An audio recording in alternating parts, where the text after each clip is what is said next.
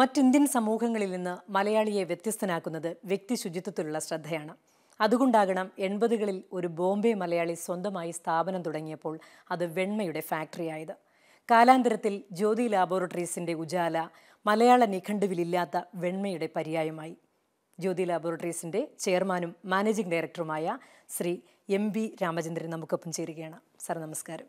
നമസ്കാരം. MP രാമചന്ദ്രൻ. എങ്ങനെയാണ് doctor ആവാൻ മോഹിച്ച ഒരാള് ബോംബെയിൽ ചെന്നിട്ട് ഒരു വ്യവസായത്തിലേക്ക് കടന്നു വരുന്നത്?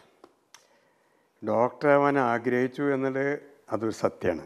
ഓക്കെ, പക്ഷേ ഞാൻ വിശ്വസിക്കുന്ന ഈ പ്രകൃതിയുടെ ചൈതന്യം, അതോ സർവേശ്വരനുള്ള ശക്തി നമ്മളെവിടേക്കൊക്കെയാണ് കൂട്ടിക്കൊണ്ടുപോകുക എന്നുള്ളത് നമുക്ക് ആർക്കും അറിയില്ല.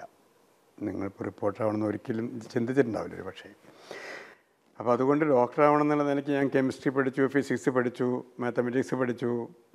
അത് കഴിഞ്ഞിട്ട് പിന്നെ കോമേഴ്സിലേക്ക് വന്നു. അപ്പോൾ അവിടെ അക്കൗണ്ടൻസി പഠിച്ചു, ടാക്സേഷൻ പഠിച്ചു. ഇതെല്ലാം കൂടി നോക്കിയപ്പോൾ അത് കഴിഞ്ഞിട്ട് ഒരു 10-14 വർഷം ഒരു കമ്പനിയിൽ ജോലി ചെയ്യുകയും ചെയ്തു. അക്കൗണ്ട്സായിട്ട്.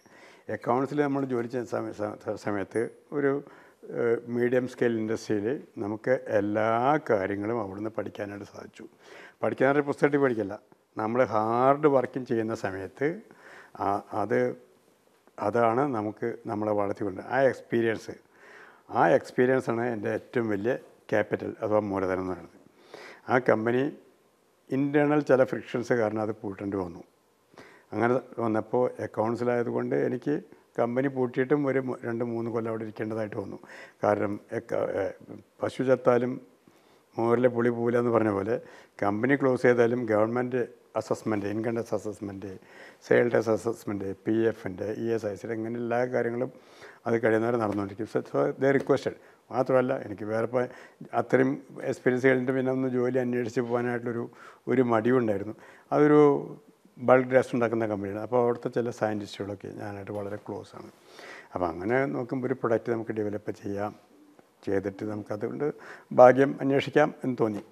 അപ്പോൾ എന്ത് പ്രൊഡക്റ്റ് നമ്മൾ ചെയ്യണം, അധികം കോംപ്ലിക്കേഷൻ ഇല്ലാത്തൊരു പ്രൊഡക്റ്റ്, അതേസമയത്ത് നല്ല ടെക്നോളജിയിലുള്ള പ്രൊഡക്റ്റ്, പെട്ടെന്ന് ആർക്കും കോപ്പി ചെയ്യാൻ പറ്റാത്തൊരു പ്രൊഡക്റ്റ് നോക്കുമ്പോൾ എൻ്റെ മനസ്സിലുള്ള ഒരു ഉപയോക്താവ് എന്നുള്ള നിലയ്ക്ക് ഞാനും എൻ്റെ അച്ഛനും ഉപയോഗിച്ചുകൊണ്ടിരുന്നത് വൈറ്റ് ഡ്രസ്സ്. അപ്പോൾ അന്നത്തെ കാലത്ത് ഈ വെള്ള വസ്ത്രങ്ങൾ അതിൻ്റെ ആ പാരമ്യത്തോടു കൂടി ആ ഒരു ബ്രൈറ്റ്നസ്സോടു കൂടി വെക്കാനായിട്ടുള്ള പ്രൊഡക്റ്റുകളൊന്നും ഉണ്ടായിരുന്നില്ല. എല്ലാവർക്കും അറിയാം എന്ത് നീലം തന്നെ, പൊടി നീലം, അത് തന്നെയാണ് ഞങ്ങൾ ഉപയോഗിച്ചിരുന്നത്, ഞാനും ഉപയോഗിച്ചിരുന്നത് അത് തന്നെയാണ്. പക്ഷേ ഇങ്ങനൊരു ഐഡിയ തോന്നി, അങ്ങനത്തെ ദോഷങ്ങളൊന്നും ഇല്ലാത്തൊരു പ്രൊഡക്റ്റ് എൻ്റെ വെള്ളത്തുണികൾക്ക് കൊടുക്കാനായിട്ട് എനിക്ക് സാധിക്കുമോ, എൻ്റെ വെള്ളത്തുണികൾക്ക് ആ തരം പ്രൊഡക്റ്റുകൾ ഉണ്ടാക്കാനായിട്ട് എനിക്ക് സാധിക്കുമോ എന്നുള്ളൊരു ക്വസ്റ്റ്യൻ മാർക്ക്. അതാണ് ഞാൻ എൻ്റെ സയൻറ്റിസ്റ്റുകളായിട്ടുള്ള ഇവരോട് പറഞ്ഞു, നിങ്ങൾക്കൊന്നും ഉണ്ടാക്കി തരാനായിട്ട് സാധിക്കുമെന്ന്. ഞാൻ സയൻറ്റിസ്റ്റല്ലോ, പകുതി സെമി സയൻറ്റിസ്റ്റ്. അപ്പോൾ എനിക്ക് വേണ്ടിയിട്ട് ഞാൻ ഉണ്ടാക്കി, എൻ്റെ വെള്ളത്തുണികൾക്ക് ഏറ്റവും ബ്രില്യൻസ് കൊടുക്കുന്ന ഒരു പ്രൊഡക്റ്റ് ഞാൻ ഉണ്ടാക്കി, അഥവാ ഉണ്ടാക്കിപ്പിച്ചു. അത് ഒരു ശാസ്ത്ര സത്യം. അപ്പോൾ അത് എങ്ങനെയുള്ളതായിരിക്കണം? ഒന്ന് ഫുള്ളി ആയിട്ട് 100% സൊല്യൂബിളായിരിക്കണം. 100% വെള്ളത്തിൽ സൊല്യൂബിളാണ്. പെട്ടെന്ന് അത് കഴുകിയ തുണി മുക്കി കഴിഞ്ഞിട്ട് വെച്ചിങ്ങനെ പെട്ടെന്ന് അതിലേക്ക് ആകർഷിക്കപ്പെടണം, 3000-ൻ്റെ ഉള്ളിലേക്ക് പോലും. അതിൻ്റെ ഫങ്ഷൻ ഇൻസ്റ്റാൻറ്റ് വൈറ്റ്നസ് വേണം, അത് most brilliant shade of whiteness വേണം. ഇത് കോൺസെപ്റ്റുകൾ വെച്ചാണ്. അത് കഴിഞ്ഞ് നമ്മൾ ഉപയോഗിച്ച് കഴിയുമ്പോൾ അത് വീണ്ടും കഴിയുന്ന സമയത്ത് അതിൽ ചേർന്നത് 100% പുറത്തേക്ക് പോകണം. ഇവിടെയാണ് പല ആൾക്കാരും നമ്മുടെ ഇത് അനുകരിക്കാൻ തുടങ്ങിയിട്ടും വിജയിക്കാതിരിക്കാൻ കാരണം അത് കംപ്ലീറ്റായിട്ട് എക്സ്പെൽ ചെയ്യാൻ അവരെ ഫോർമുലേഷൻസ് സാധിക്കുന്നില്ല. അതാണ് മെയിനായിട്ടൊരു കോൺസെപ്റ്റ്. അതാണ്. അതുകൊണ്ട് ഇന്ന് വരും ആ സമയത്ത് ഇറങ്ങിയ വ്യാജ ഉൽപ്പന്നങ്ങളൊക്കെ പ്രതിരോധിച്ചത് എങ്ങനെയായിരുന്നു? അത് തീർച്ചയായിട്ടും നമ്മൾ ഒരുപാട് മെൻ്റൽ ടെൻഷൻ ആ സമയങ്ങളിൽ വരും. ഇമിറ്റേഷൻസ് ഉണ്ട്, വ്യാജമായിട്ട് ഉജാല എന്നുള്ളത് തന്നെ, ജ്യോതി ലാബോറട്ടറീസ് സൗത്ത് ഇന്ത്യ എന്ന് പറഞ്ഞിട്ട് അങ്ങനെ ഒരുപാട് പ്രൊഡക്ട്സ് ഉണ്ടായിരുന്നു. പക്ഷെ അവർക്കൊന്നും വിജയിക്കാൻ നല്ലൊരു നന്മയുടെ മുമ്പിൽ ആർക്കും അതിന് മുമ്പിൽ വിജയിക്കാനായിട്ട് ബുദ്ധിമുട്ടാണ്. കാരണം പ്രകാശത്തിൻ്റെ മുന്നിൽ ഇരുട്ടിന് നിൽക്കാനായിട്ട് സാധിക്കില്ല. ഓക്കെ, 83-ലെ ജ്യോതി ലാബോറട്ടറീസ്? അതെ, 83 ജനുവരിയിലാണ് തുടങ്ങിയത്. 5000 രൂപ മൂലധനമായിട്ട്. അതെ. അപ്പോൾ അതിൻ്റെ ഒരു ധൈര്യം എന്തായിരുന്നു? അതായത് നമുക്ക് നമ്മുടെ ഫോർമുലേഷൻ ഒരിക്കൽ ഫിക്സ് ചെയ്ത് കഴിഞ്ഞാൽ പിന്നെ ഇറ്റ്സ് ഓൺലി റീഫോർമുലേഷൻ. അത് നമുക്കിവിടെ ചെയ്യാം. ആ ഫോർമുലേഷൻ നമ്മളിവിടെ ഫിക്സ് ചെയ്ത് കഴിഞ്ഞു, അതിൻ്റെ മാനുഫാക്ചറേഴ്സിന് നമ്മൾ കണ്ടുപിടിച്ച് കഴിഞ്ഞു, അവർ നമ്മളുടെ അണ്ടർസ്റ്റാൻഡിങ്ങിലായി. അത് കഴിഞ്ഞിട്ട് ഒരു ബിസിനസ്സിൽ ഇറങ്ങിയാൽ വിജയിക്കുകയോ ഇല്ലയോ എന്നുള്ളതൊക്കെ സംശയം തന്നെയായിരുന്നു. കാരണം എനിക്ക് അന്ന് കിട്ടിയിരുന്ന ശമ്പളത്തിൽ നിന്ന് എനിക്കതിൽ നിന്ന് ഉണ്ടാക്കാനായിട്ട് സാധിക്കുമോ എന്നുള്ള സംശയം ഉണ്ടായിരുന്നു. പക്ഷേ എന്തുകൊണ്ടോ അത് വിജയിച്ചു, അത്രേ പറയാൻ പറ്റും. കാരണം ജനങ്ങൾ ഉപയോഗിച്ചവർ മുഴുവൻ ഇതിലേക്ക് തന്നെ ആകർഷിക്കപ്പെട്ടു എന്നുള്ളതാണ്. കാരണം ഒരു മോചനം അവർക്കൊരു രാക്ഷസനിൽ നിന്ന് അഥവാ ഒരു ഡെവിളിൽ നിന്ന് അന്നവരെ ആശ്രയിച്ചിരുന്ന ആ ഡെവിളിനെ തന്നെയാണ്. കാരണം വേറൊരു നിർവാഹമില്ലാത്തതുകൊണ്ട് അങ്ങനെ അത് വിജയിച്ചു.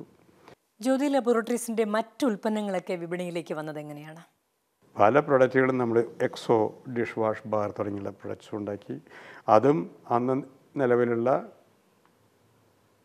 കേരളം അടക്കി വാണിരുന്ന അല്ലെങ്കിൽ ഇന്ത്യ അടക്കി വാണിക്കുന്ന ഒരു ബ്രാൻഡ് ആ കാറ്റഗറിയിലുണ്ട്. അതുണ്ടാക്കുമ്പോൾ ഇത്രയും വലിയ കമ്പനികളോട് മത്സരിക്കാനായിട്ട് നമുക്ക് സാധിക്കുമോ എന്നുള്ള ഒരു തോന്നൽ ഇല്ലാതിരുന്നു. ഓക്കെ, അപ്പോൾ അങ്ങനെ തോന്നലുണ്ടായി. പക്ഷേ ആ പ്രൊഡക്റ്റല്ല, അതിനേക്കാൾ വളരെ മികവിട്ടൊരു പ്രൊഡക്റ്റ് നമ്മുടെ കേരളീയർക്ക് കൊടുത്താൽ അവർ 2 കൈയിൽ നീട്ടി വാങ്ങിക്കും എന്നുള്ളത് എനിക്ക് ഉറപ്പായിരുന്നു. അങ്ങനെയാണ് എക്സോ ഡിഷ് വാഷ് ബാർ കാറ്റഗറിയിൽ വന്നത്. അതിൽ തീർച്ചയായിട്ടും ഒന്ന് ആൻറ്റി ബാക്ടീരിയൽ എന്ന് പറയുമ്പോൾ നമ്മൾ എത്ര ഭക്ഷണം കഴിച്ചാലും എത്ര ക്ലീനാക്കി വെച്ചാലും ശരി, അതിൽ ബാക്ടീരിയ മൾട്ടിപ്ലൈ ചെയ്യാനുള്ള ചാൻസ് ഉണ്ട്. അങ്ങനെ ബോഡി റെസിസ്റ്റൻസ് കുറവുള്ള ആൾക്കാർക്ക് അതിനെ അഡ്വേഴ്സായിട്ട് എഫക്റ്റ് ചെയ്യാനും ഹെൽത്ത് പ്രോബ്ലംസ് ഉണ്ടാക്കാനും സാധ്യതയുണ്ട്. അപ്പോൾ നമ്മൾ ആൻറ്റി ബാക്ടീരിയൽ വെച്ചിട്ട് തുടങ്ങി. പിന്നെ അതിൻ്റെ ഷെൽഫ് ലൈഫ് 3 കൊല്ലത്തിൽ കുറയാൻ പാടില്ല. അങ്ങനെ ഓരോരോ പ്രൊഡക്റ്റ് തുടങ്ങുമ്പോഴും ശരി, നമ്മുടേതായുള്ള ഒരു വ്യക്തിത്വം മറ്റുള്ളവരിൽ നിന്ന് വേറിട്ട് നിൽക്കുന്ന ഒരു പ്രൊഡക്റ്റ് കൊണ്ടുവരാനാണ് എന്നും ജ്യോതി ലബോറട്ടറീസ് ശ്രമിച്ചിട്ടുള്ളത്. അല്ല, മറ്റു ഉൽപ്പന്നങ്ങളുമായി താരതമ്യം ചെയ്യുമ്പോൾ ഉജാലയുടെ ഒരു വ്യത്യാസം, ഉജാല തുള്ളിനീലം എന്ന് പറയുന്നതിൻ്റെ ഒരു മുഖമായിട്ട് ഉജാല മാറി. അങ്ങനെ ഡിറ്റർജന്റിനൊക്കെ തുള്ളിനീലം എന്ന് പറയുന്നതിൻ്റെ മുഖമായിട്ട്, അതായത് നമ്മൾ പ്രോഡക്റ്റ് ബ്രാൻഡിൻ്റെ പേരിൽ അറിയപ്പെടുന്ന തുടങ്ങുമ്പോൾ തന്നെ നമ്മൾ ചില കോൺസെപ്റ്റ് വെച്ചാൽ അതൊരു ധൈര്യമാണ്. ഓക്കെ, ഉജാല എന്നുള്ളത് ഞാൻ ആ ആദ്യ അക്ഷരം UJAL എന്ന് എഴുതുമ്പോൾ തന്നെ എൻ്റെ മനസ്സിലുണ്ടായിരുന്നു ഇതൊരു കാറ്റഗറിയായി മാറണം, ബ്രാൻഡിനേക്കാൾ ഉപരിയായിട്ട് ഒരു കാറ്റഗറി ആയിട്ട് മാറണം. അതുകൊണ്ട് ഉജാല ബ്ലൂ എന്ന് ഞാൻ എഴുതിയില്ല, Ujala four super whiteness of clothes. That means ആരെങ്കിലും സൂപ്പർ വൈറ്റ്നസ് ഓഫ് ക്ലോത്ത്സ് അതിനെപ്പറ്റി ആഗ്രഹിക്കുന്നുണ്ടെങ്കിൽ അത് ഉജാല ആവണം. അല്ലാതെ ആ കാറ്റഗറിയിൽ ഉജാല ബ്ലൂ എന്ന് പറഞ്ഞില്ല, അങ്ങനെ ആരും പറഞ്ഞില്ല. Ujala four super whiteness of clothes വളരെ ബ്രില്യൻ്റായിട്ടൊരു ഐഡിയ ആണത്. ഓക്കെ, അത് വിജയിച്ചു. എനിക്ക് തോന്നുന്നു ആ ഐഡിയ പരസ്യത്തിന്റെ കാര്യത്തിലൊക്കെ എടുത്തു. എല്ലാവരും കവിതാ മത്സരങ്ങൾ നടത്തിയാണല്ലോ പരസ്യത്തിൽ. അതായത് നമ്മൾക്ക് ജനങ്ങളുടെ മനസ്സിലേക്ക് എങ്ങനെ ഈസി ആയിട്ട് കയറാം. കവിതാ മത്സരങ്ങൾ, ഓട്ടംതുള്ളൽ, വഞ്ചിപ്പാട്ട്, കുമ്മിയടി, ഇങ്ങനെ നമ്മുടെ കേരളീയരുടെ മനസ്സിനെ ഉള്ളിലേക്ക് നമ്മുടെ ഉപബോധ മനസ്സിൽ ഉറങ്ങിക്കിടക്കുന്ന ചില ഇതുണ്ട്, അതിലേക്ക് അങ്ങോട്ട് ഇറങ്ങിച്ചെല്ലാനായിട്ട് വളരെ ഈസി ആയിരുന്നു. അത് നല്ല മത്സരങ്ങൾ, ഇൻ റൈറ്റിങ്ങിലുള്ള മത്സരങ്ങൾ, അങ്ങനെ ഒരുപാട് കാര്യങ്ങൾ നമ്മൾ ചെയ്തു. ജനങ്ങളുടെ മനസ്സിനെ അത് വാസ്തവത്തിൽ കീഴടയ്ക്കുന്ന ജനങ്ങൾ അത്രയും 100% 2 കൈ നീട്ടി വാങ്ങിച്ചു. കാരണം അതിൻ്റെ ഗുണം കൊണ്ടാണ്. ഗുണമില്ലെങ്കിൽ ഒന്നും നടക്കില്ല, നമ്മൾ എത്ര പറഞ്ഞിട്ടും കാര്യമില്ല. ഏത് പ്രൊഡക്റ്റിലും അങ്ങനെയാണ്. ഉജാല 100 കോടി വിറ്റുവരവിലേക്ക് വന്നത് എത്ര കാലം കൊണ്ടാണ്? അത് എൻ്റെ അഭിപ്രായത്തിൽ ഒരു 10 വർഷത്തിലും കൂടുതലായിട്ടുണ്ട്. 83, 90, 95 കൂടിയിട്ട് 100 കോടി രൂപ വരെ ഇത് വന്നു. ആ കാലത്ത് നമ്മൾ ഓൾ ഇന്ത്യയിലേക്ക് പോയി. അന്ന് നമ്മൾ 36 കോടി രൂപ പരസ്യത്തിന് ചിലവാക്കി. അങ്ങനെ വന്നു പോയാൽ പോയി. പക്ഷേ അതിലൊരു പ്രൊഡക്റ്റിൽ ഉള്ള ആ വിശ്വാസം, ആ ഗുണങ്ങൾ ജനങ്ങളെ അക്സെപ്റ്റ് ചെയ്യും എന്നുള്ള വിശ്വാസം ഉണ്ടെങ്കിൽ നമുക്കിതൊക്കെ ചെയ്യാം. ജ്യോതി ലബോറട്ടറീസിൻ്റെ ഒരു നാൾ വഴിയിൽ നാഴികക്കല്ല് തന്നെ എന്ന് പറയാൻ പറ്റുമല്ലോ ഹെങ്കലിനെ ഏറ്റെടുത്തത്. അതെന്തായിരുന്നു അതിൻ്റെ ധൈര്യം? അത് വലിയ എമൗണ്ട്, 783 കോടി അല്ലേ? വലിയ എമൗണ്ട് കൊടുത്തല്ലേ അത്? ഏകദേശം 800 കോടിയോളം നമ്മളിത്. അതിൻ്റെ ഒരു ധൈര്യം എന്തായിരുന്നു? നഷ്ടത്തിലായിരുന്നല്ലോ ഹെങ്കൽ കാലത്ത് 600 കോടി രൂപ നഷ്ടം വരുത്തി വെച്ചിരിക്കുകയായിരുന്നു. ഇൻവെസ്റ്റേഴ്സിന് ഒരു പൈസ പോലും ഡിവിഡൻഡ് കൊടുത്തിട്ടില്ലാത്തൊരു കമ്പനിയായിരുന്നു. പക്ഷെ അവരുടെ പ്രൊഡക്റ്റുകൾ നന്നായിരുന്നു. ഹെങ്കോ, മാർഗോ, പ്രിൽ, ഇതൊക്കെ ആ കാറ്റഗറിയിലെ ഏറ്റവും ബെസ്റ്റ് ക്വാളിറ്റി ആയിരുന്നു. അവരുടെ മാനേജ്മെൻറ്റ് പ്രോബ്ലംസ് അഥവാ ഇന്ത്യൻ FMCG സെക്ടർ അവർക്ക് ശരിക്കും മനസ്സിലാക്കുന്നതിലുള്ള പ്രോബ്ലംസ് എന്തെങ്കിലും ഉണ്ടായിരിക്കണം, അല്ലെങ്കിൽ ഇവിടെ ഹാൻഡിൽ ചെയ്തുള്ള ആൾക്കാരെ പ്രോബ്ലംസ് ആയിരിക്കാം. എന്തുകൊണ്ടോ അത് അങ്ങനെയായിരുന്നു. പക്ഷേ പ്രൊഡക്റ്റുകൾ നല്ല പ്രൊഡക്റ്റുകളായിരുന്നു. അത് ലിസ്റ്റഡ് കമ്പനിയായിരുന്നു. നിലവാരം കൂട്ടിയായിരുന്നു എങ്ങനെ ശ്രമിച്ചതിന്? അതിൽ എന്ന് പറഞ്ഞാൽ പല ഐറ്റംസിൻ്റെയും നമ്മുടെ നിലവാരം കൂട്ടി. പക്ഷേ പ്രില്ല് എന്നുള്ളത് അവരുടെ ജർമ്മൻ ടെക്നോളജിയാണ് ഇന്നും. അതിൽ മാറ്റം വരുത്തിയില്ല. കാരണം അതിനേക്കാൾ മേലൊരു ടെക്നോളജിയിൽ ആ ലിക്വിഡ് ഫോമിൽ പോകാൻ ബുദ്ധിമുട്ടാണ്. വേറൊരു പ്രൊഡക്റ്റും അത്രയും ക്വാളിറ്റി മെയിൻറ്റെയിൻ ചെയ്യുന്ന പ്രൊഡക്റ്റില്ല. ജർമ്മൻ മീൻസ് ദാറ്റ്സ് ജർമ്മൻ എന്ന് വെച്ചാൽ ഇന്ത്യൻ ടെക്നോളജിനെ നമ്മൾ നെഗറ്റീവായിട്ട് പറയല്ല. കാരണം I want to create Indian history with high quality, ഏറ്റവും കൂടുതൽ ക്വാളിറ്റിയുള്ള ഉൽപ്പന്നങ്ങൾ നൽകിക്കൊണ്ട് മറ്റുള്ള ഫോറിൻ കമ്പനികളെക്കാൾ നല്ല പ്രൊഡക്റ്റുകൾ ഇന്ത്യൻ കൺസ്യൂമേഴ്സിന് കൊടുക്കണം. Indian consumers deserve it. അവർക്കത് ഡിസേർവ് ചെയ്യുന്നതാണ് എന്ന് എനിക്കറിയാം. ഈ സാധാരണക്കാർ ഉപയോഗിക്കുന്ന നിത്യോപയോഗ സാധനങ്ങൾ ഇന്ത്യക്കാർക്ക് കൊടുക്കാനായിട്ട് ഒരു ഫോറിൻ കമ്പനിയുടെ ആവശ്യമില്ല. അവരെക്കാൾ നല്ല ഉൽപ്പന്നങ്ങൾ നമുക്ക് ഉണ്ടാക്കാനായിട്ട് സാധിക്കും. ആ കമ്പനി നമ്മൾ എക്വയർ ചെയ്യാനുള്ള പ്രചോദനം ഇത് തന്നെയായിരുന്നു. കാരണം ആ കാലത്ത് 2009, 10 ആ കാലങ്ങളിലൊക്കെ നമ്മുടെ ഇന്ത്യയിലത്തെ പേരുകേട്ട കമ്പനികളെയൊക്കെ വിദേശ കമ്പനികൾ വാങ്ങിച്ചു കൂട്ടുമായിരുന്നു. റാൻബക്സി ഏറ്റവും വലിയ ഇന്ത്യയിലത്തെ പ്രൈവറ്റ് മെഡിക്കൽ കമ്പനിയായിരുന്നു. പിന്നെ പാരസിൻ മൂവൊക്കെ ഉണ്ടാക്കുന്ന company, south India home appliances, ഇങ്ങനെ എണ്ണപ്പെട്ട കമ്പനികൾ മുഴുവൻ, ഇന്ത്യൻ കമ്പനികളെ മുഴുവൻ പരദേശികൾ വാങ്ങിക്കായിരുന്നു. നമുക്ക് തീർച്ചയായിട്ടും നമ്മുടെ മനസ്സിലൊരു ദേശീയ ബോധം, ഇതൊക്കെ നമ്മുടെ ഇന്ത്യയുടെ ഒരു ഭാഗമാണല്ലോ വിറ്റ് പോയത് എന്നുള്ളൊരു സംശയം. അഥവാ നമുക്ക് ആ ഒരു തരം ഒരു നാഷണലിസ്റ്റ് ഫീലിംഗ്. ഒരു റാൻബക്സി വിറ്റ് കഴിഞ്ഞാൽ അത്രയും നമ്മുടെ അത് ഫോറിനിലേക്ക് പോവാണ്, ഫണ്ട്സ് നമ്മുടെ സമ്പത്ത് അങ്ങോട്ട് പോവാണ്. ആ ഒരു ഭൂമിയുടെ നമ്മുടെ ഭാരതത്തിൻ്റെ ഒരു ഭാഗം വിറ്റ് പോയി എന്നാണ് എൻ്റെ മനസ്സിൽ തോന്നുന്നത്. ഓരോ കമ്പനിയും വിൽക്കുമ്പോഴും നമ്മുടെ മനസ്സിൽ ആ ഒരു നാഷണലിസ്റ്റ് ഫീലായിരുന്നു. അപ്പോൾ നമുക്കതേപോലെ ഒരു ഫോറിൻ കമ്പനി വാങ്ങിക്കാൻ പറ്റുമോ? നമുക്ക് അങ്ങനൊരു അവസരം വന്നപ്പോൾ ചോദിച്ചു. ശരി എന്ന് പറഞ്ഞാൽ അവർ ലോസ് തന്നെ ഉണ്ടാക്കിക്കൊണ്ടിരിക്കുന്നത്. അപ്പോൾ ആ പ്രൊഡക്റ്റുകളിൽ നമുക്ക് നമ്മുടേതായുള്ള ചില മെത്തേഡ്സ് ഉണ്ട്. അങ്ങനെ കൊണ്ടുവന്നാൽ അവരെ വിജയിപ്പിക്കാൻ പറ്റുന്നതിന് യാതൊരു സംശയം ഉണ്ടായിരുന്നില്ല. കാരണം പ്രൊഡക്റ്റ് യൂണിക്നെസ്, ഹെങ്കോ എന്ന് പറഞ്ഞാൽ ആ ടോപ്പ് ക്ലാസ്സിൽ ഇന്നും ഏറ്റവും ഹയസ്റ്റ്. പക്ഷേ അത്രയധികം മറ്റുള്ളവർ ചെയ്യുന്ന അത്ര പരസ്യത്തിന് ചിലവാക്കിയിട്ടില്ല. അതുകൊണ്ട് നമ്മളെ ഒരു പ്രത്യേക ലെവലിൽ നിൽക്കണം. അതല്ലെങ്കിൽ മറ്റേ ഉള്ള പേരുകേട്ട വലിയ കമ്പനികളുടെ ഹയസ്റ്റ് പ്രൊഡക്റ്റിനേക്കാൾ നല്ല ക്വാളിറ്റി ഉള്ളതാണത്. നമ്മൾ ചെയ്യുമോ അത്? 2011 വാർഷിക വിറ്റുവരവ് 1000 കോടിയിലേക്ക് എത്താൻ ഈ ഹെങ്കലിൻ്റെ സഹകരണം സഹായകമായോ? തീർച്ചയായിട്ടും. അവർ അതിൽ നിന്ന് നമുക്ക് വിൽക്കുന്ന സമയത്ത് തന്നെ തീർച്ചയായിട്ടും ഞാൻ ഒരു അതിഥി എന്നുള്ള നിലയ്ക്ക് അവരോട് ചോദിച്ചു, എന്തിനാണ് നിങ്ങൾ ഇന്ത്യ വിട്ടു പോണത്? കാരണം V R A good country, ഇവിടെ എല്ലാവർക്കും സ്വാഗതമുള്ള കൺട്രിയാണ്. ശരി, ലോസ് ഉണ്ടാക്കി, ഓക്കെ, ഞങ്ങളെ ലാഭത്തിലാക്കി തന്നാൽ നിങ്ങൾ വന്നോളൂ. കാരണം ഞാൻ ഒരു 5 കൊല്ലത്തെ ഒരു ടൈം കൊടുത്തിട്ട് ഞാൻ പറഞ്ഞു, ശരി, you are free to come with 26% investment in our company. പക്ഷേ അന്ന് നിലവിലുള്ള ഇന്ത്യയിലത്തെ നമ്മുടെ മാർക്കറ്റ് വാല്യൂ അനുസരിച്ച് ഒരു തേർഡ് പാർട്ടി വാല്യൂ ചെയ്യും. അതിനനുസരിച്ച് യു ക്യാൻ പുട്ട് ഇൻ 26%. അത് നമ്മുടെ ഈ കഴിഞ്ഞ മാർച്ചിൽ അതിൻ്റെ കാലാവധി കഴിഞ്ഞു. പക്ഷേ അവരൊന്ന് എക്സ്റ്റൻഷൻ ചെയ്യാൻ പറഞ്ഞു. ഈ ഒക്ടോബർ 31 വരെ എക്സ്റ്റെൻഡ് ചെയ്തിട്ടുണ്ട്. പക്ഷെ നമ്മൾക്ക് ഒരു ചിന്താഗതി ഉണ്ട്. അതായത് നമുക്ക് ആ ഇൻവെസ്റ്റ്മെൻറ്റ് വേണോ? ടെക്നോളജിയുടെ കാര്യത്തിൽ ജ്യോതി laboratories R&D division is doing extremely good. അതിൻ്റെ ഒരു ഉദാഹരണമാണ് നമ്മുടെ ഈ പ്രൊഡക്റ്റ്. ഇത് പുതിയ പ്രൊഡക്റ്റാണ്. ഇത് ടോയ്ലറ്റ് ക്ലീനാക്കി വെക്കാനുള്ള ഒരു ഇതാണ്. ക്ലീൻ ആക്കുക എന്ന് പറയുമ്പോൾ നമുക്ക് നിലവിലുണ്ടായിരുന്ന ചിന്താഗതി മനുഷ്യൻ്റെ ഒന്ന് ഈ രോഗാണുക്കളിൽ നിന്നുള്ള മുക്തി. കാരണം 10 തരം ബാക്ടീരിയ ആൻഡ് വൈറസ് അതിൽ മൾട്ടിപ്ലൈ ചെയ്യും ഫാസ്റ്റായിട്ട് ക്ലോസറ്റിൽ. അത് നമ്മുടെ യൂറിനറി ഇൻഫെക്ഷൻ വഴിക്കുക അല്ലെങ്കിൽ ശ്വസിക്കുന്നതിലുള്ള പലതരത്തിലുള്ള ഇൻഫെക്ഷൻസ് ആയിട്ട് വരും. അതിനെ നമുക്കത് നശിപ്പിച്ചേ സാധിക്കുള്ളൂ. പക്ഷേ ഇന്ന് നിലവിലുള്ള പ്രൊഡക്റ്റുകൾ ഏതെടുത്ത് നോക്കിയാലും ശരി, അതിൽ ഹൈഡ്രോക്ലോറിക് ആസിഡ് അല്ലെങ്കിൽ സോഡിയം ഹൈപ്പോക്ലോറൈറ്റ്, ക്ലോറിൻ. ഈ ക്ലോറിൻ വളരെയധികം ദ്രവീകരണ ശക്തിയുള്ളതാണ്, അഥവാ കൊറോഡിങ് ശക്തിയുള്ളതാണ്. അതുകൊണ്ട് ആ പ്രതലത്തിനെ അത് ദ്രവിപ്പിച്ച് ആ മേലത്തിലൊക്കെ കളഞ്ഞു. പക്ഷേ അതിൻ്റെ പ്രതലത്തിനെ മുഴുവൻ അത് ദ്രവിപ്പിക്കുകയാണ് ചെയ്യണത്.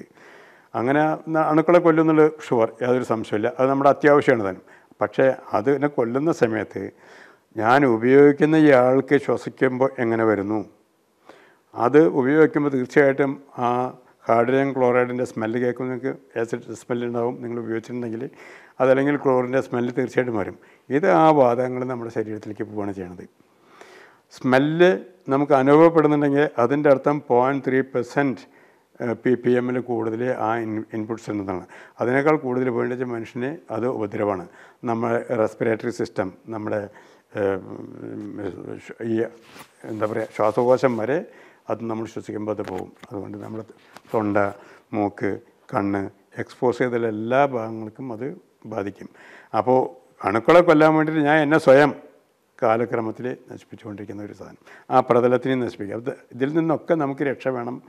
അതുകൊണ്ട് നമ്മൾ എങ്ങനെ ചെയ്യാമെന്നുള്ളത് 2.5 വർഷം മുമ്പേ നമ്മൾ തുടങ്ങിയുള്ള ആ കോൺസെപ്റ്റ് വെച്ചിട്ട് തുടങ്ങിയിട്ടുള്ള R&D ഇന്നത് വിജയത്തിൽ കലാശിച്ചിരിക്കണം. അപ്പോൾ ഇനോർഗാനിക് ആസിഡ്സ് ഇല്ല എന്നുള്ളത് ഉറപ്പ് വരുത്തുക. നമുക്ക് യാതൊരു തരത്തിലുള്ള ഉപദ്രവവും ഇല്ല, ടോട്ടലി സേഫ്. മാത്രമല്ല ഈ പ്രതലങ്ങളിൽ ദ്രവിപ്പിക്കാത്തത് കൊണ്ട് ഇതിലൊരു ഫിലിം ഫോർമേഷൻ നടക്കുന്നുണ്ട്, അതിനെ റിട്ടേൺ ചെയ്യും. അതുകൊണ്ട് വെള്ളത്തിന് ഹാർഡ് വാട്ടർ ഇതിൽ കൂടെ ഒഴുകിയിട്ട് പോയിട്ടുള്ള പ്രശ്നങ്ങളൊന്നുമില്ല. അതുകൊണ്ട് എല്ലാ കാലത്തും നിങ്ങളുടെ ക്ലോസറ്റ് ഫ്രഷ് ആയിട്ടിരിക്കും. ഇത് മറ്റത് കൈകൊണ്ട് തൊട്ടാൽ നമ്മുടെ ഇവിടെ കുഴിയായി തീരും. ഇത് നമ്മൾ കൈകൊണ്ടെടുത്തിട്ട് ഉപയോഗിക്കാം. ആരും ടോയ്ലറ്റ് ഉപയോഗിച്ചില്ല, പക്ഷേ നിങ്ങൾക്ക് നിങ്ങളുടെ വാഷ് ബേസിൻ വേണമെങ്കിൽ ഇത് ഉപയോഗിച്ച് ചെയ്യാം, ഒരു പ്രോബ്ലം. അത് തിളങ്ങും, it will be really shining. അപ്പോൾ ഒരു ഷൈനിങ് എന്ന് പറയുമ്പോൾ തന്നെ നമ്മുടെ ലൈഫ് തന്നെ ഷൈനിങ് ഒരു സുഖം. അതുപോലെ തന്നെ രോഗാണുക്കളിൽ നിന്ന് കംപ്ലീറ്റ് രക്ഷ, ഈ കൊറോഷനിൽ നിന്ന് കംപ്ലീറ്റ് രക്ഷ, ഇതെല്ലാം നമുക്ക് ഈ പ്രൊഡക്റ്റ് കൊടുക്കാൻ പറ്റി. ഈ ടീ ഷൈനിൽ സാറ് പറഞ്ഞല്ലോ ദോഷകരമാകാത്ത രീതിയിലാണ് നിർമ്മിച്ചിരിക്കുന്നത്. ഇതുപോലെ എല്ലാ ഉൽപ്പന്നങ്ങളിലും ശ്രദ്ധിക്കാറുണ്ടോ? എല്ലാ പ്രൊഡക്റ്റിനും ഒന്നല്ലെങ്കിൽ ഒന്ന് സ്പെഷ്യാലിറ്റീസ് ഉണ്ടായിരിക്കും. ഉദാഹരണത്തിന് ഉജാല വാഷിംഗ് പൗഡർ എടുത്തു വിചാരിക്കാം, അല്ലെങ്കിൽ ഉജാല ഇപ്പോൾ ഒരു ഫാസ്റ്റ് വാഷ് എന്നൊരു കേക്ക് ഇറക്കിയിട്ടുണ്ട്. ഇത് രണ്ടിലും നമുക്ക് മറ്റുള്ളവരൊന്നും ചിന്തിക്കാതെ, മറ്റുള്ളവരൊക്കെ എന്നാലും ശരിക്കും അതിൻ്റെ ഡിറ്റർജൻ്റ് ഉണ്ട്, നമ്മൾ തല്ലി അല്ലെങ്കിൽ ഇതിൽ ആ ഫോഴ്സ് ഉപയോഗിച്ച് എക്സ്ട്രാ ഓർഡിനറി ഫോഴ്സ് ഉപയോഗിച്ചാൽ മാത്രമേ ആ ചളി തെറിച്ച് പോകുന്നുള്ളൂ. അപ്പം ഞങ്ങൾക്ക് തോന്നി ഇത് ഈ പെണ്ണുങ്ങളുടെ വർക്കൊക്കെ ഒന്ന് സുഗമമാക്കി തീർക്കണം എന്ന് തോന്നി. അപ്പോൾ അതിന് വേണ്ടിയിട്ട് നമ്മൾ ഈ ഡർട്ടിനെ ഡിസോൾവ് ചെയ്യുന്ന ചില ingredients, dirt should be dissolve, ഇമൾസിഫൈഡ്. അപ്പോൾ ഈ ഡിറ്റർജൻറ്റ് ആക്ഷൻ വളരെ ഫാസ്റ്റായിരിക്കും. നമുക്ക് നമ്മുടെ ശരീരത്തിന് അത്രയധികം ഇഫക്റ്റ് കൊടുക്കേണ്ട ആവശ്യമില്ല. അതേസമയത്ത് തന്നെ ഈ തുണിയുടെ കളറിനൊന്നും പെട്ടെന്ന് എടുത്ത് കളയാതെ ഉള്ള ആ ഒരു പ്രൊഡക്റ്റ്, അതാണ് ഇൻസ്റ്റാൻറ്റ് ഡർട്ട് ഡിസോൾവർ IDD. അതിൽ നമ്മൾ വിജയിച്ചു. ജനങ്ങളത് 2 കൈ നീട്ടി മേടിച്ചു. ഫാക്ടറീസ് ഇപ്പോൾ എവിടേക്കായിട്ടാണ് വ്യാപിച്ചു കിടക്കുന്നത്? ഇന്ത്യയിലെ ഒരുവിധം എല്ലാ സംസ്ഥാനങ്ങളിലുണ്ട്. അതായത് ബീഹാറിലില്ല, UP-യിലില്ല, അതിന് പകരം ഉത്തരാഞ്ചലിലുണ്ട്, മഹാരാഷ്ട്രയിലില്ല, പകരം സിൽവാസയിലുണ്ട്, ഗുജറാത്തിലുണ്ടായിട്ട്, ജമ്മുവിലുണ്ട്, ബംഗാളിലുണ്ട്. അങ്ങനെ നോക്കുമ്പോൾ ഒരു 10-36 ഫാക്ടറി ഒരു 15 സംസ്ഥാനങ്ങളിലായിട്ട് വ്യാപിച്ച് കിടക്കുന്നു. ഏകദേശം 6000-ഓളം തൊഴിലാളികൾ ജോലി ചെയ്യുന്നുണ്ട്. സുഖസുന്ദരമായിട്ട് അവരുടെ ഫാമിലി നടന്നു പോകുന്നുണ്ട്. ഇതൊക്കെയാണ് ഉജാല എന്നുള്ള പ്രകാശം അവരുടെ ജീവിതത്തിൽ നമ്മൾ കൊടുക്കുന്നത്. കൺസ്യൂമേഴ്സിന് all of them are happy. ഉപയോഗിച്ചുള്ളവരാരും ഒരിക്കലും തിരിച്ചു പോകില്ല. ഇത് ഉപയോഗിച്ചുള്ളവരാരും ടോയ്ലറ്റിനെ കുറിച്ച് ചിന്തിക്കുമ്പോൾ ഈ toilet expert, anti staining and only shining toilet എക്സ്പെർട്ടാണ്. അത് ഉപയോഗിച്ച് കഴിഞ്ഞാൽ അതേ ഉപയോഗിക്കുള്ളൂ, അത് സംശയമൊന്നും വേണ്ട. സാമൂഹിക സേവന രംഗത്തും സജീവമാണല്ലോ. ഇപ്പോൾ 25 വീടുകൾ നിർധനർക്ക് വെച്ച് നൽകുന്നു. ഇത്തരം മറ്റേതൊക്കെ മേഖലയിലേക്കാണ് സേവനങ്ങൾ നീളുന്നത്? അതായത് ഇപ്പോൾ നമ്മൾ ജനിച്ച നാട്ടിൽ, ഇത് പിറന്ന നാട്ടിൽ എന്തെങ്കിലും ചെയ്യണമെന്ന് തോന്നി. അതുകൊണ്ട് ഒരു 3 വർഷം മുമ്പ് തൃശ്ശൂർ ജില്ലയിലുള്ള എല്ലാ ഗവൺമെൻറ് സ്കൂളുകളിലും ആവശ്യത്തിന് ടോയ്ലറ്റ് ഉണ്ടാക്കി കൊടുത്തു. മീൻസ് ഗേൾ ഫ്രണ്ട്ലി ടോയ്ലറ്റ്സ് ഉണ്ടാക്കി കൊടുത്തു. അത് വലിയൊരു കാര്യമായി. അത് കഴിഞ്ഞതിന് ശേഷം പിന്നെ നമുക്ക് വീടുകൾ ഉണ്ടാക്കി കൊടുക്കുന്ന ഇതായി. അതായത് തീരെ പാവപ്പെട്ടവർ, പ്രത്യേകിച്ച് പെൺമക്കൾ, അവരെ ഹൃദയം എങ്ങനെയാണ് വേദനപ്പെടുന്നത് നമുക്കറിയാം. അപ്പോൾ നമുക്കെന്തെങ്കിലും നോയിങ്ലി അൺനോയിങ്ലി സമൂഹത്തിൽ നിന്ന് എടുത്തിട്ടുണ്ടെങ്കിൽ സമൂഹത്തിന് തിരിച്ചു കൊടുക്കുക എന്നുള്ളൊരു ധാരണ. ഇതിലിടയ്ക്ക് നമ്മൾ 65 വീടുകൾ ഓൾറെഡി നമുക്ക് ഉണ്ടാക്കി കൊടുത്തു കഴിഞ്ഞതാണ്. കണ്ടാണശ്ശേരി തന്നെയാണോ? അല്ലല്ല, പുറത്തിപ്പോൾ നമ്മൾ കണ്ടാണശ്ശേരിയിൽ ഇപ്പോൾ ഈ വർഷം മാത്രമാണ്. ഇതുവരെ ഒരു വിളക്കുണ്ടെങ്കിൽ അതിൻ്റെ പ്രകാശം ചുറ്റുമാണ് ആദ്യം പോവുക, പിന്നെ അതിൻ്റെ ചുറ്റുപാട് നോക്കാറുള്ളൂ എന്ന് പറയുന്ന പോലെ ഞാനിവിടേക്ക് വന്നത്. അതിന് മുമ്പായിട്ട് നമ്മൾ ചിമ്മിണി ഡാമില്ലേ, അവിടെ കുറച്ച് വനവാസികൾ അവരെ വീടുകളൊക്കെ നഷ്ടപ്പെട്ടിട്ടുണ്ടായിരുന്നു. ഫസ്റ്റ് അതാണ് ചെയ്തത്, അവർക്ക് കംപ്ലീറ്റ് വീടുണ്ടാക്കി കൊടുത്തു. പിന്നെ കഴിഞ്ഞ വർഷം നമ്മൾ ചെയ്ത് ഈ ഫിഷർമാൻ, ഒരുപാട് ഹസ്ബൻഡ്സൊക്കെ മരിച്ച് കടലിൽ മരിച്ചു പോയുള്ള പെൺകുട്ടികൾ മാത്രമല്ല, വീടൊക്കെ ഇടിഞ്ഞ് പൊടിഞ്ഞ് കിടക്കുന്നു, അങ്ങനെയുള്ള ആൾക്കാർക്ക് ഉണ്ടാക്കി കൊടുത്തു. പിന്നെ ഇടയ്ക്കിടയ്ക്കൊക്കെ ഓരോരുത്തർ വരും. അങ്ങനെ ഓരോ സെക്ഷനായിട്ട് നമ്മൾ ഉണ്ടാക്കി 65 വീട് ഇതുവരെ കഴിഞ്ഞു. ഇനിയിപ്പോൾ 25 വീടും കൂടെ നമ്മൾ എടുക്കണം. അപ്പോൾ അത്രയും കുടുംബത്തിന് ഒരു നൂറ്റാണ്ടിന് ആ വീട് കേടുവരില്ല. ഇനി അവർക്കൊക്കെ മക്കളുണ്ടായിട്ട് ശരി, അതല്ല ഇതിനേക്കാൾ വലിയ ബംഗാളാവിലേക്ക് പോകണമെന്ന് അവർക്ക് ഒക്കെ ഉണ്ടാക്കിയിട്ട് വരുന്ന വെച്ച് കഴിഞ്ഞാൽ എന്നാലും വീട് കേടുവരില്ല. They will be selling out and doing it. അത് നല്ലൊരു ഇതാണ്. ഈ വ്യവസായ സംരംഭത്തിന് കുടുംബം എങ്ങനെ സഹായകമായി? ഇതിപ്പോൾ ഞങ്ങൾ 3 ബ്രദേഴ്സാണ്. കുടുംബം ഒന്നിച്ചെന്ന് പറയുമ്പോൾ മോളൊക്കെ ഇതിനകത്ത് എൻ്റെ മക്കളുണ്ട്. എൻ്റെ 2 പെൺമക്കളാണുള്ളത്. അവർ വലിയ എഡ്യൂക്കേറ്റഡ് ആണ്. മോളുടെ പേരാണ് ജ്യോതി. കംപ്ലീറ്റ് ബ്രാൻഡിങ് ആൻഡ് പ്രൊഡക്റ്റ് ഇത് ചെയ്യണത് അവളാണ്. ഒരു അനുഗ്രഹീതമായിട്ടുള്ള ഒരു കൈയാണെന്ന് എനിക്ക് തോന്നുന്നു. അവൾ തൊട്ടൊന്നും ഇതുവരെ പഠിച്ചു പോയിട്ടില്ല. പിന്നെ രണ്ടാമത്തെ മോള് കമ്പനി സെക്രട്ടറി ആൻഡ് ഫൈനാൻസ് ഇതാണ് നമ്മൾ നോക്കുന്നത്. അവരെ ഹസ്ബൻഡ്സ് എൻ്റെ കൂടെ തന്നെയാണ്. അവരോരോ ഡിവിഷൻ നോക്കുന്നത്. പിന്നെ ഇവിടെ ഞങ്ങൾ 2 ബ്രദേഴ്സ്, എനിക്ക് 2 ബ്രദേഴ്സുണ്ട്. അവരെ കൊണ്ട് സാധിക്കുന്ന കാര്യങ്ങളൊക്കെ അവർ ചെയ്യുന്നുണ്ട്. അതൊരു സന്തോഷം. ഈ സ്ത്രീപക്ഷ ആംഗിൾ വരുന്നതുകൊണ്ടാണോ സ്റ്റിഫ് ആൻഡ് ഷൈൻ അങ്ങനെ സ്ത്രീകൾക്ക് ശ്രദ്ധ? അങ്ങനെയൊന്നുമില്ല. അതായത് ആരും ഇല്ലാത്ത ഒരു ഫീൽഡിൽ നമ്മൾ പോവുക. അതായത് ഞാൻ വെള്ള വസ്ത്രങ്ങൾ ആദ്യം കൊടുത്തു. അപ്പോൾ ഈ കളർ ഡ്രസ്സിന് ഞാൻ എന്ത് ചെയ്യും, എന്തിനെ അവോയ്ഡ് ചെയ്യണം? കാരണം അതാണ് 95% കളർ ഡ്രസ്സാണ്. അപ്പോൾ അതിനെ മെയിൻറ്റെയിൻ ചെയ്യാനായിട്ട് നമുക്ക് ആ പ്രൊഡക്റ്റ് ഉണ്ടാക്കണം തോന്നി. ആ പ്രൊഡക്റ്റിൽ ഇന്നിപ്പോൾ ജ്യോതി ലബോറട്ടറീസ് മാത്രമേ ഉള്ളൂ, വേറെ ആരും ഇല്ല. ഈ ഉജാല സ്റ്റിഫ് ആൻഡ് ഷൈൻ്റെ ഒക്കെ എത്രത്തോളം ഉണ്ട് അതിൻ്റെ വിപണി? അതിപ്പോൾ കേരളത്തിൽ പരിപൂർണമായിട്ടുണ്ട്. അത് കഴിഞ്ഞിട്ട് ഇപ്പോൾ തമിഴ്നാട്ടിൽ തുടങ്ങിയിട്ട് 2 വർഷമായി. അവിടെയും പുരോഗമിച്ചുകൊണ്ടിരിക്കുന്നു. അപ്പോൾ ഓരോരോ സംസ്ഥാനങ്ങളിൽ വെച്ചിട്ട് ഉജാല പോയാൽ തന്നെ പ്രാധാന്യം, കാരണം നമുക്ക് അത്ര മറ്റുള്ള ഫോറിൻ കമ്പനികളെ പോലെ അത്രയും ഫണ്ട്സ് നമ്മൾ ക്യാപിറ്റൽ നമുക്ക് ചെയ്യാൻ. So slowly growth. ഉജാല പോലെ തന്നെ സ്റ്റിഫ് ആൻഡ് ഷൈൻ ചോയ്സ് തുടങ്ങിയിട്ടുണ്ടല്ലോ. ഇഷ്ടം പോലെ. അതില്ലാണ്ട് കേരളീയർക്ക് ജീവിക്കാൻ പറ്റില്ല. ആ രീതിയിലാണ് ഉള്ളത്. 3 പതിറ്റാണ്ടിലേറെ നീളുന്ന സംരംഭക ജീവിതത്തിൽ നിന്ന് പഠിച്ച പാഠങ്ങൾ എന്തൊക്കെയാണ്? ഗുണപാഠം എന്ന് പറഞ്ഞാൽ ഒന്നും മനസ്സിൻ്റെ സംതൃപ്തി. ക്യാഷ് കൊണ്ട് ധനം കൊണ്ടുള്ളതല്ല. ഇത് ചെയ്തതുകൊണ്ട് എത്രയോ ജനങ്ങൾക്ക് നല്ല കാര്യങ്ങൾ ചെയ്യാനായിട്ട് സാധിച്ചു. എത്ര കുട്ടികളെ ഞാൻ പഠിപ്പിക്കുന്നുണ്ട്. അത് എൻ്റെ പേഴ്സണൽ ഇതെന്ന് മാത്രമാണ്, കമ്പനിയിൽ നിന്നല്ല. ഈ ഹൗസിംഗ് ഒക്കെ എന്ന് പറഞ്ഞാൽ കുറേ കമ്പനിയുടെ ഇതുണ്ട്. ബാക്കിയുള്ള എൻ്റെ പേഴ്സണലായിട്ട് കുറേ ഇതുണ്ട്. അവരൊക്കെ വളർന്നു വരുമ്പോൾ ഒരു ഗ്രാജുവേഷൻ ചെയ്യുമ്പോൾ അതിൻ്റെ പോസ്റ്റ് ഗ്രാജുവേഷൻ ചെയ്യുമ്പോൾ അല്ലെങ്കിൽ പോസ്റ്റ് ഗ്രാജുവേഷൻ എഞ്ചിനീയറിങ് ഇതൊക്കെ ചെയ്യുമ്പോൾ ഒരുപാട് സന്തോഷമുണ്ട്. കാരണം അവർക്ക് പിന്നെ ആ ഫാമിലി മുന്നോട്ട് പോയി. ഇതൊക്കെയല്ലേ ഒരു മനുഷ്യൻ്റെ ജീവിതത്തിൽ ചെയ്യാനായിട്ട് സാധിക്കുക.